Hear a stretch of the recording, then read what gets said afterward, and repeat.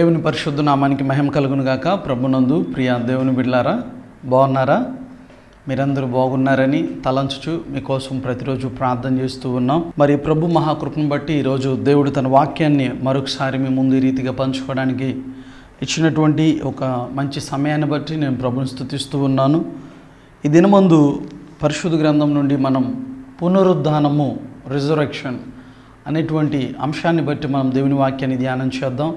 దయచేసి నాతో పాటుగా పరిశుద్ధ గ్రంథం నుండి కొరింథీయులకు రాసినటువంటి మొదటి పత్రిక 15వ అధ్యాయము మనం 3వ వచనం, అలాగే 15వ అధ్యాయము 35వ వచనం నుండి మనం 37వ వచనం వరకు చదువుకుందాం. నేను చదువుతున్నాను. కొరింథీయులకు రాసినటువంటి మొదటి పత్రిక 15వ అధ్యాయము 3వ వచనం. నాకియ్యబడిన ఉపదేశమును మొదట మీకు అప్పగించుతిని. అదేమనగా, లేఖనముల ప్రకారము క్రీస్తు మన పాపముల నిమిత్తము మృతి పొందెను, సమాధి చేయబడెను, లేఖనముల ప్రకారము 3వ దినమున లేపబడెను. అలాగే 35వ వచనం నుండి మనం 38వ వచనం వరకు చదువుకుందాం. అయితే మృతులు ఎలాగు లేతురు, వారెట్టి శరీరముతో ఒత్తురని ఒకడు అడుగును. ఓ అవివేకి, నువ్వు విత్తునది చచ్చితేనే గాని బ్రతికింపబడదు కదా. నీవు విత్తుదానిని చూడగా అది గోధుమ గింజ అయినను సరే, మరి ఏ గింజ అయినను సరే, ఒట్టి గింజనే విత్తుచున్నావు కానీ పుట్టబోవు శరీరమును విత్తుటలేదు. అయితే దేవుడే తన చిత్త ప్రకారము నీవు విత్తిన దానికి శరీరము ఇచ్చును, మరియు ప్రతి విత్తనమునకును దాని శరీరము ఇచ్చుచున్నాడు. దేవుని పరిశుద్ధ నామమునకు మహిమ కలుగునుగాక. ఆమేన్. ప్రార్థన చేసుకుందాం. మహాగణుడును మహోన్నతుడునగు మా ప్రియ పరలోకమందున్న పరిశుద్ధుడు అయిన తండ్రి, కోట్లాది దేవదూతలతో గాన ప్రతిగానములతో పరిశుద్ధుడు పరిశుద్ధుడు పరిశుద్ధుడు పరిశుద్ధుడు పరిశుద్ధుడు పరిశుద్ధుడు పరిశుద్ధుడు అని నిత్యము కీర్తింపబడుచున్నవాడా, మీకు వందనాలు, స్తుతులు, స్తోత్రాలు చెల్లించుచూ ఉన్నాం. ఈ ఉదయకాల సమయమున నీ పరిశుద్ధమైనటువంటి మాటలను ధ్యానించుటకు నాకును నీ ప్రియ బిడ్డలైన వారందరికీ మీరు ఇచ్చినటువంటి ఒక గొప్ప సమయాన్ని బట్టి నీకు స్తోత్రాలు. చదువుబడిన ఈ లేఖనం ద్వారా యేసయ్యా మీరు నాతో మా అందరితో మాట్లాడి మమ్మల్ని బలపరిచి మీరు అక్కడ కొరకు సిద్ధపరిచి మీరు మహిమను, ఘనతను, ప్రభావమును పొందుకొనమని మా రక్షకుడును మీ ప్రియకుమారుడునగు సర్వోన్నతుడైన యేసు క్రీస్తు వారి పరిశుద్ధ నామం పేరిట స్తుతించి ప్రార్థన చేయుచున్నాను తండ్రి. ఆమెన్. దేవుని పరిశుద్ధ నామమునకు మహిమ కలుగును గాక. ఆమెన్. ప్రభునందు ప్రియులారా, మనం చదువుకున్నటువంటి ఈ కొరింథీయులకు రాసినటువంటి మొదటి పత్రిక 15వ అధ్యాయం ప్రత్యేకంగా ఒకే ఒక విషయాన్ని మనకు చాలా స్పష్టంగా అపోస్తుడైనటువంటి పౌలు ఆనాడు కొరింథీ సంఘంతో సెలవిచ్చినటువంటి ఆ మాటలను పరిశుద్ధాత్మ దేవుడు మనకు తెలియచేస్తూ ఉన్నాడు. అదేమిటయ్యా అంటే, సువార్త యేసుక్రీస్తును గూర్చినటువంటి రక్షకుడైన మన నిజదేవుడైన ప్రభువైన యేసుక్రీస్తును గూర్చినటువంటి సువార్తలో అతి ముఖ్యమైనటువంటి భాగమైనటువంటి పునరుద్ధానము అనేటువంటి అంశాన్ని బట్టి నేటి దినాలలో ప్రియ దేవుని బిడ్డలారా, ప్రభును రక్షకుడిగా అంగీకరించి తండ్రి, కుమార, పరిశుద్ధాత్మ నామమందు బాప్తిస్మమును పొంది ప్రభు సంస్కారారాధనలో పాల్గొంటూ సంఘములో క్రమంగా నడుచుచున్నటువంటి బిడ్డలలో నిజంగా చాలామందిలో ఒక కన్ఫ్యూజన్ అనేటువంటిది ఉంది, ఒక కలవరం అనేటువంటిది, ఒక స్పష్టత అనేటువంటిది చాలామందికి లేదు. ఈ విషయంలో నిజంగా చనిపోయిన తరువాత మరలా బ్రతుకుతామా, మరొక జీవితం అనేటువంటిది ఉందా నాకు? నిజంగా పునరుద్ధానం, బైబిలే దాన్ని ఏముంటుందంటే పునరుద్ధానము. పునరుద్ధానము అనగా ఒక వ్యక్తి చనిపోయి మరలా తిరిగి బ్రతకటం. చనిపోయిన వ్యక్తి, సమాధి చేయబడిన వ్యక్తి మరలా ప్రభువైన యేసుక్రీస్తు వారి యొక్క రెండవ రాకడలో లేవనెత్తబడటం పునరుద్ధానం.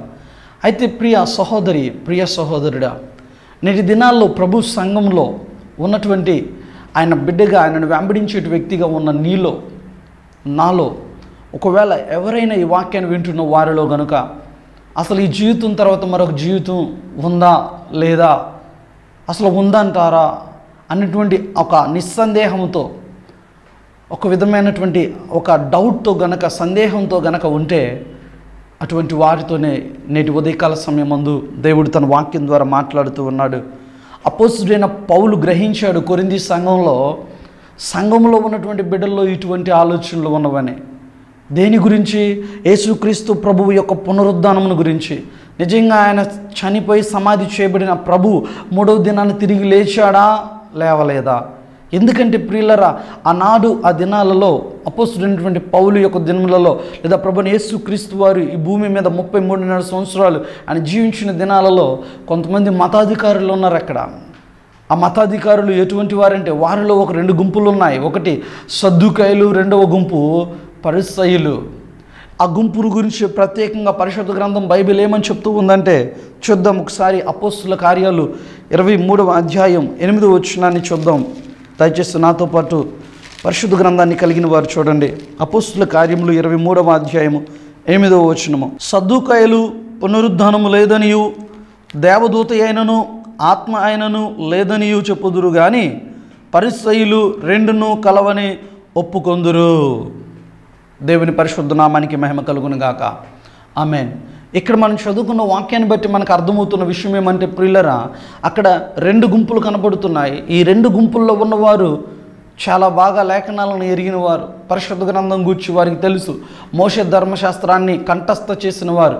అటువంటి వారిలో సహితం ఏమనుందంటే, ఒక గుంపు వారైతేనేమో దేవదూతను నమ్మట్లేదు, ఒక మాటలో చెప్పాలంటే పునరుద్ధానాన్ని నమ్మట్లేదు. కానీ మరొక గుంపు ఉంది, వారు దేవదూతని నమ్ముతున్నారు, పునరుద్ధానమును కూడా నమ్ముతున్నారు. కానీ ఈ 2 గుంపుల్లో ఉన్నవారు ప్రభువైన యేసుక్రీస్తు మెచ్చేటువంటి ఇష్టపడేటువంటి జీవితాన్ని కలిగిన వారు కాదు. ఎందుకంటే దేవుని యొక్క పునరుద్ధానమును లేదా దేవుని లేఖనాలను ఎరిగి ఉంటే సరిపోదు. జ్ఞానంతో నువ్వు ఎరిగిన నీవు ఆ పునరుద్ధాన అనుభవాన్ని వ్యక్తిగతంగా నీ జీవితంలో నువ్వు కలిగి ఉండాలి. ఆత్మీయంగా నేను మాట్లాడుతున్నాను ప్రియులరా.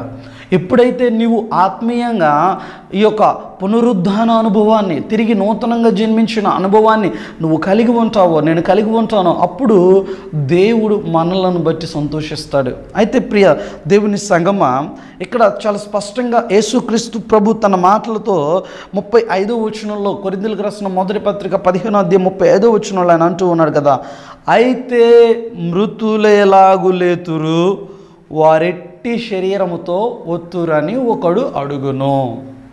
నా ప్రియ సహోదరుడా, ప్రియ సహోదరి, ఈ మాటలు వాక్యాన్ని వింటున్న నీవు గనక నీ మనసులో నువ్వు కూడా ఇలాంటి ఈ ప్రశ్నతో సందేహంతో ఉంటే, సరే ఇప్పుడు ఇలా ఉన్న నేను 2 కాళ్ళు 2 చేతులు ఇలా ఈ విధంగా అవయవాలను కలిగిన నేను, ఈ శరీరాన్ని కలిగిన నేను చనిపోయిన తరువాత మరలా తిరిగి జన్మించినప్పుడు లేదా తిరిగి పునరుద్ధానం చెందినప్పుడు నేను ఎలాంటి శరీరంతో వస్తాను, నా రూపం ఎలా ఉంటుంది చూడడానికి, ఏ విధంగా ఉండబోతున్నాను అనే ఆలోచనతో నువ్వు ఉంటే నీతోనే దేవుడు అంటూ ఉన్నాడు ఏమన్నా తెలుసా, మృతులు ఎలాగు లేతురు వారెట్టి శరీరంతో ఒత్తురని మాట్లాడి నీతో ప్రభువైన యేసుక్రీస్తు మాట్లాడుతున్న మాట ఏంటంటే, నా ప్రియ సహోదరుడా సహోదరి, ఓ అవివేకి, నువ్వు విత్తునది చచ్చితేనే కానీ బ్రతికింపబడదు కదా.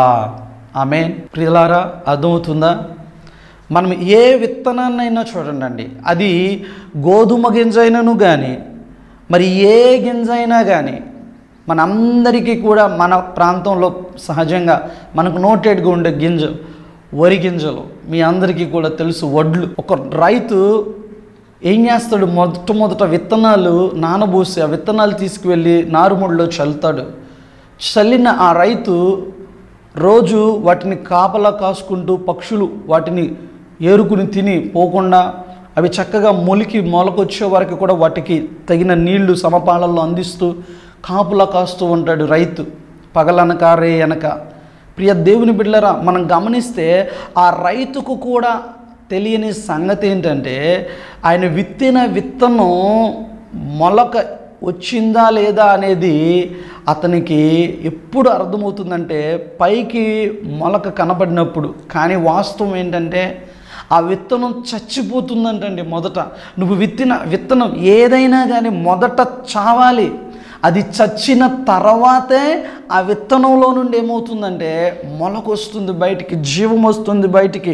అందుకే దేవుడు అంటూ ఉన్నాడు చూడండి 37వ వచనంలో, నువ్వు విత్తు దానిని చూడగా అది గోధుమ గింజ అయినను సరే, మరి ఏ గింజ అయినను సరే, ఒట్టి గింజనే విత్తుచున్నావు కానీ పుట్టబోవు శరీరాన్ని విత్తటలేదు. ఆమేన్. It's clear my dear brother and sister. I hope you are understand now. నా ప్రియ సహోదరుడు సహోదరి, నేను నమ్ముతున్నాను ఇప్పుడు అర్థం చేసుకున్నావు ఒక సత్యాన్ని. ఏమిటంటే నువ్వు విత్తిన ఆ విత్తనం ఏ శరీరంతో వచ్చిద్దో ఆ శరీరాన్ని నువ్వు విత్తట్లా. రైతు విత్తేదల్లా ఏంటి? గింజను, వరి గింజను మాత్రమే, ఆ ఒడ్డును మాత్రమే విత్తాడు, లేదా గోధుమ గింజను మాత్రమే విత్తాడు. కానీ ఆ తర్వాత వచ్చే శరీరం ఉందే, రైతు విత్తిన ఆ ఒడ్డు గింజ చూడండి, అదేమవుతుంది? ఒక పైరు అవ్వడానికి ముందుగా కొన్ని కంకులు వచ్చే విధంగా అది కొన్ని పనులుగా మనం కోసుకుంటాం కోతకు. అలాగే పైరు పెరిగేటప్పుడు ఆ పెరగడానికి ముందు ఒక గుంపుగా, ఒక మొద్దుగా అది కంకులు వేసే విధంగా వచ్చి ఆ మొక్కనే నువ్వు నేను విత్తలా. మనం విత్తిందల్లా ఏంటి? కేవలం ఒక గింజను. కానీ ఆ గింజ చనిపోయిన తర్వాత వచ్చిన ఆ శరీరం ఎలాగైతే ఉందో అలాగే నా ప్రియ సహోదరి, ప్రియ సహోదరుడా, 38వ వచనం ముందు ఆయన అంటూ ఉన్నాడు కదా, అపోస్తుడైన పౌలు ద్వారా పరిశుద్ధాత్మ దేవుడు మాట్లాడుతూ ఉన్నాడు, అయితే దేవుడే తన చిత్త ప్రకారము నువ్వు విత్తిన దానికి శరీరము ఇచ్చును, మరియు ప్రతి విత్తనమునకును దాని శరీరము ఇచ్చుచున్నాడు. ఆమెన్. Glory to God. దేవుని నామానికి మహిమ కలుగును గాక. అర్థమవుతుందా ప్రియ సహోదరి, ప్రియ సహోదరుడా? నువ్వు చనిపోయిన తర్వాత, సమాధి చేయబడిన తర్వాత, నువ్వు తిరిగి పునరుద్ధానం చెందే ఆ సమయాన దేవుడే తన చిత్త ప్రకారంగా నీకంటూ ఒక శరీరాన్ని ఇవ్వబోతూ ఉన్నాడు. అయితే ఆ శరీరము ఎటువంటిది అంటే, అయితే నువ్వు పునరుద్ధానము పొందుతున్న ఆ అనుభవంలో, ఆ పునరుద్ధానము చెందిన ఆ దినాన నీకు కలిగే ఆ శరీరం ఎటువంటిది అంటే, ఒకటి మాత్రం స్పష్టంగా బైబిల్ చెబుతుంది.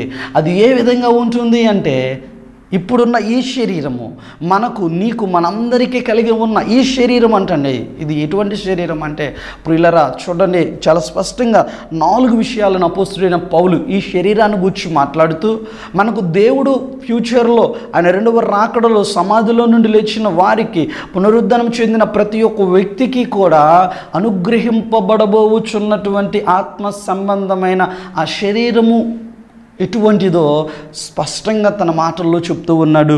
దయచేసి చూద్దామా ఒకసారి రండి. పరిశుద్ధ గ్రంథం ముందు కొరింథీయులకు రాసిన మొదటి పత్రిక 15వ అధ్యాయము 42వ వచనం నుండి నేను 44వ వచనం వరకు చదవటానికి ఇష్టపడుతున్నాను. దయచేసి పరిశుద్ధ గ్రంథం కలిగిన ప్రతి ఒక్కరూ కూడా నాతో పాటుగా చూడవలసిందిగా మిమ్మల్ని వేడుకుంటున్నాను. చూద్దాం రండి. మృతుల పునరుద్ధానమును అలాగే శరీరము క్షయమైనదిగా విత్తబడి అక్షయమైనదిగా లేపబడును, ఘనహీనమైనదిగా విత్తబడి మహిమ గలదిగా లేపబడును, బలహీనమైనదిగా విత్తబడి బలమైనదిగా లేపబడును, ప్రకృతి సంబంధమైన శరీరముగా విత్తబడి ఆత్మ సంబంధమైన శరీరముగా లేపబడును. ప్రకృతి సంబంధమైన శరీరము ఉన్నది గనుక ఆత్మ సంబంధమైన శరీరము కూడా ఉన్నది. ఆమేన్. నా ప్రియ సహోదరి, ప్రియ సహోదరుడా, మన చేతిలో ఉన్న ఆ గింజ ప్రకృతి సంబంధమైన నా శరీరానికి, మనం ఇప్పుడున్న కలిగి ఉన్న ఈ శరీరానికి సాదృశ్యంగా ఉంది. అయితే నువ్వు ఆ గింజను చల్లిన తర్వాత చేలో, నారుమడిలో, అది చచ్చినాక వచ్చే ఆ పైరుందే, ఆ మొక్క ఉందే, పెరిగే ఆ మొక్క, ఆ పైరు, ఆ కంకులు, ఆ శరీరం ఏదైతే ఉందో అది ప్రియులరా ఆత్మ సంబంధమైన శరీరానికి సాదృశ్యంగా ఉంది. నువ్వు విత్తిన గింజ చచ్చి తేనే కానీ ఎలాగైతే దానిలోనికి మొలక రాదో, అలాగే నీ జీవితం, నా జీవితం, ఈ లోకమందు ఒక తల్లిదండ్రులకు బిడ్డలుగా పుట్టిన మనం, పాపిగా జన్మించిన నీవు, నేను తండ్రి కుమార పరిశుద్ధాత్మ నామంలో బాప్తిస్మమును పొంది ప్రభు సన్నిధిలో క్రమాన్ని కలిగి నడుస్తున్న మనం, whether if they believe are not, if they will accept or not gospel about Jesus Christ, definitely they also will rise. They will rise on the day of our Lord when he is going to come. మన ప్రభుని యేసుక్రీస్తు వారు రెండవ రాకడలో రానున్నటువంటి ఆ దినాన ప్రభువుని అంగీకరించిన వారు, అంగీకరించని వారు ఖచ్చితంగా ఏమవుతారంటే సమాధుల్లో నుండి లేపబడతారు. అయితే లేపబడినటువంటి ఆ శరీరం ఏదైతే ఉందో ఆ శరీరము ఆత్మ సంబంధమైనది. ఇప్పుడు నీ చేతిలో ఒడ్ల గింజలు ఉన్నట్టుగా ఇప్పుడు నీ శరీరం, నా శరీరము ప్రకృతి సంబంధంగా మనకు కనబడుతుంది, నీకు కనబడుతుంది, నాకు కనబడుతుంది, మనం ఒకరినొకరు చూసుకోగలుగుతున్నాం. అయితే ఈ శరీరము చచ్చిపోయిన తరువాత తిరిగి ఆయన రెండవ రాకడలో పునరుద్ధానము చెందిన ఆ శరీరము ఆత్మ సంబంధమైనదై ఉంటుంది. నా ప్రియులరా, ఇప్పుడు పంట మన చేతికి వచ్చినప్పుడు లేదా ఆ విత్తనం చనిపోయి మొలకెత్తి మొక్క అయినప్పుడు మాత్రమే నీ కంటికి ఆ శరీరం ఎలాగ కనబడుతుందో అలాగే ప్రభుని యేసుక్రీస్తు వారి యొక్క రెండవ రాకడలో ఆ పునరుద్ధానం పొందిన తరువాత నీవు నీ శరీరాన్ని చూడగలుగుతావు. అయితే నీకు ఒక స్పష్టత బైబిల్ ఏమనిస్తుందంటే ఈ శరీరం ఎటువంటిదంటే ఇప్పుడు నీవు నేను మనము కలిగి ఉన్నటువంటి ఈ ప్రకృతి సంబంధమైన ఈ శరీరం మొట్టమొదటిదంటిది ఎటువంటిదంటే క్షయమైనది. ఎటువంటిది ప్రియ సహోదరుడా? ఇది క్షయమైనది. రెండవదిగా ఇది ఘనహీనమైనది. మూడవదిగా ఇది బలహీనమైనది. నాలుగవదిగా ఇది ప్రకృతి సంబంధమైనది. ఎందుకు ఇది క్షయమైనది అంటే తెలుసా? ఇది మట్టితో చేయబడినటువంటి శరీరం. ఇది మట్టితో చేయబడిన నీవు నేను కూడా మనం మన్నైపోతామని బైబిల్ చెప్తూ ఉంది. నిన్ను కాల్చి బూడిద చేసి నిన్ను కాల్చినా నీ దేహాన్ని చనిపోయిన తర్వాత లేదా సమాధి చేసినా ఏమవుతున్నావు? నువ్వు నేను మట్టిలో కలిసిపోతున్నాం. కారణం ఏమిటంటే మట్టిలో నుండి తీయబడ్డావు. నిన్ను దేవుడు తన పోలికనిచ్చి నిన్ను సృష్టించింది. మట్టితో ఆయన చేతులతో నిన్ను నిర్మించాడు, నీకు కుమ్మరిగా, నిన్ను ఒక సృష్టికర్తగా. అయితే మట్టితో చేయబడినటువంటి మన శరీరం ప్రియులరా ఎటువంటిదంటే ఘనహీనమైనది. దీనిలో చెప్పుకోదగినదంటూ ఏమియో అంత గొప్పది లేదు. ఇది ఘనహీనమైనది, దీనికంటూ ఘనత లేదు. మూడవదిగా ఇది బలహీనమైనది. నాలుగవదిగా ప్రియులరా ఇది ప్రకృతి సంబంధమైనది. ప్రభు చిత్తం అయితే ఒక్కొక్క విషయాన్ని మనం రానున్న దినాల్లో మనం నేర్చుకుందాం. క్షయమైనది, ఘనహీనమైనది, బలహీనమైనది, ప్రకృతి సంబంధమైనది అనబడిన ఈ శరీరం ఆత్మ సంబంధముగా అంటే పునరుద్ధానము చెందినప్పుడు అది ఏ విధంగా మారుతుందంటే ప్రియులరా, క్షయమైన ఈ శరీరం అక్షయమైనదిగా మారబోతూ ఉంది. ఘనహీనమైన ఈ శరీరం మహిమ కలిగినదిగా మారబోతూ ఉంది. బలహీనమైనటువంటి ఈ శరీరం బలమైనదిగా మారబోతూ ఉంది. ప్రకృతి సంబంధమైన ఈ శరీరం ఆత్మ సంబంధమైనదిగా మారబోతుంది. ఆమేన్. నా ప్రియ సహోదరి, ప్రియ సహోదరుడా, నేను నమ్ముతున్నాను నీకు ప్రభు ఆ బుద్ధిని, జ్ఞానమును అర్థం చేసుకున్నట్టుకు తగిన కృపను నీకు ఇప్పుడు అనుగ్రహించి ఉన్నాడని. ఎలాగైతే మనం చూస్తున్నటువంటి ఈ లోకమందు మనం వేస్తున్న ప్రతి పంటకు విత్తనాలను మనం చూస్తూ ఉన్నాం. ఏ విత్తనమైనా కానీ అది విత్తినప్పుడు అది చచ్చిన తర్వాత ఎలాగైతే అది తిరిగి మరలా పుడుతుందో, మరలా తిరిగి అది ఒక శరీరంతో ఒక మొలకల ఒక జీవాన్ని కలిగి అది పెరుగుతుందో, అలాగే నీ జీవితం కూడా, నా జీవితం కూడా, మనందరి యొక్క జీవితం కూడా సమాధి చేయబడిన తరువాత ఆయన రెండవ రాకడలో యేసుక్రీస్తు ప్రభు వచ్చేటప్పుడు ఆ కడబూర ధ్వని వినబడగానే సమాధుల్లో నుండి వారు మొట్టమొదట లెగుస్తారు. ఆ మీదట సజీవులమై ఉన్న నీవు నేను మనం వారితో కూడా ఏకముగా ప్రభువుని ఎదుర్కోవటానికి మధ్యాకాశంలో కొనిబడపడతాం. అయితే దానికంటే ముందు నువ్వు గ్రహించాల్సిన విషయం ఏంటంటే అల్ప విశ్వాసిగా ఉండకుండా, సందేహాలతో అనుమానాలతో ఉండకుండా స్పష్టమైనటువంటి ఒక చక్కని వ్యక్తిగతమైన దృఢ నిశ్చయతను, నమ్మకాన్ని స్వార్థ పట్ల, ముఖ్యంగా యేసుక్రీస్తు వారి పునరుద్ధానమును పట్ల నువ్వు కలిగి ఉండాలి. నా ప్రియ సహోదరి, ప్రియ సహోదరుడా, మన యొక్క జీవితంలో ఆత్మీయంగా మనం ప్రభు సన్నిధిలో ఆత్మ సంబంధంగా మహిమ కలిగిన శరీరంగా మారాలంటే, అక్షయమైనటువంటి ఆత్మ సంబంధమైన శరీరాన్ని పొందుకోవాలంటే, ప్రకృతి సంబంధమైన ఈ శరీరాన్ని మనం విడిచిన వారమై ఆత్మ సంబంధమైన శరీరంగా, బలమైనటువంటి శరీరముగా మన జీవితాలు మారాలి అంటే నువ్వు మొదట ఏం అవ్వాలంటే పాపములో చచ్చిపోవాలి. నీలో ఉన్న ఆ పాపాన్ని అంతటిని కూడా సిలువ వేయబడాలి.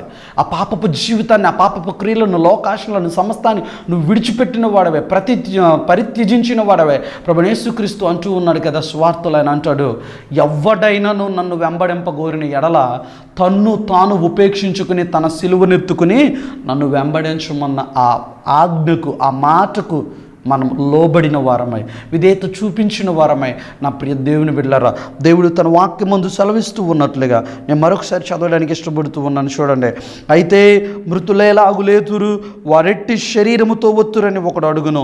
ఓ అవివేకి, నువ్వు విత్తినది చచ్చితేనే గాని బ్రతికింపబడదు కదా. నువ్వు విత్తు దానిని చూడగా అది గోధుమ గింజ అయినను సరే, మరి ఏ గింజ అయినను సరే, వట్టి గింజనే విత్తుచున్నావు కానీ పుట్టబోవు శరీరమును విత్తుటలేదు. అయితే దేవుడే తన చిత్త ప్రకారము నువ్వు విత్తిన దానికి శరీరము ఇచ్చును, మరియు విత్తనమునకును దాని శరీరము ఇచ్చుచున్నాడు. దేవుని పరిశుద్ధ నామమునకు మహిమ కలుగునుగాక. ఆమేన్. అలాగే 42వ వచనంలో అంటూ ఉన్నాడు కదా, శరీరము క్షయమైనదిగా విత్తబడి అక్షయమైనదిగా లేపబడును, ఘనహీనమైనదిగా విత్తబడి మహిమ గలదిగా లేపబడును, బలహీనమైనదిగా విత్తబడి బలమైనదిగా లేపబడును, ప్రకృతి సంబంధమైన శరీరముగా విత్తబడి ఆత్మ సంబంధమైన శరీరముగా లేపబడును. ప్రకృతి సంబంధమైన శరీరం ఉన్నది కనుక ఆత్మ సంబంధమైన శరీరము కూడా ఉన్నది. ఆమేన్. నా ప్రియ సహోదరుడా, ప్రియ సహోదరి, ప్రియ దేవుని బిడ్డలారా, మీరు ప్రభువును రక్షకుడిగా అంగీకరించిన వారైనా అంగీకరించని వారైనా మీతో తన వాక్యం ద్వారా దేవుడు మాట్లాడుతున్న విషయం ఏమంటే, ఇదేనం, ప్రభువైన యేసుక్రీస్తు ఈ లోకానికి మనందరి పాపములను రక్షించడానికి, మనందరినీ క్షమించి మన పాపము నుండి, శాపము నుండి విడిపించడానికి ఈ లోకానికి 2022 సంవత్సరాలకు పూర్వం వచ్చిన మాట వాస్తవం. ఆయన మనందరి కొరకు ఒక మాదిరికరమైనటువంటి పరిశుద్ధత కలిగినటువంటి ఒక జీవితాన్ని 33.5 సంవత్సరాలు ఈ భూమి మీద జీవించాడు. ఆయన నోటి మాటతో కూడా, ఆయన చూపుతో కానీ, ఆలోచనతో కానీ, ఆయన నడకలో పడకలో ఎక్కడా కూడా పాపము చేసిన వాడు కాదు. తన నోటితో ఏ ఒక్కరిని కూడా దూషించిన వ్యక్తి కానీ కాదు. Even my dear brother and sister, if you want to know according to the Guinness book, you can find out it. He is the only one who didn't said never ever in his life time sorry to anybody or to anyone. ఏ ఒక్కరితో కూడా, that is the record still today. He is the only one who having in his life. Guinness బుక్లో ఒక గొప్ప record ఏంటో తెలుసా? ప్రభువైన యేసుక్రీస్తుకు, మన రక్షకుడైన దేవునికి, పుట్టిన దగ్గర నుండి చనిపోయే వారికి క్షమించు అనే మాట తన నోటి వెంట ఒక్కసారి కూడా 33.5 సంవత్సరాల జీవితకాలంలో ఎవరితో కూడా మాట్లాడకుండా, ఆ క్షమించు అనే మాట తన జీవితంలో రాకుండా బ్రతికిన ఏకైక మనిషి ప్రభువైన యేసుక్రీస్తు. మరణాన్ని జయించి తిరిగి లేచిన ఒకే ఒక్క దేవుడు నిజమైన వాడు ప్రభువైన యేసుక్రీస్తు.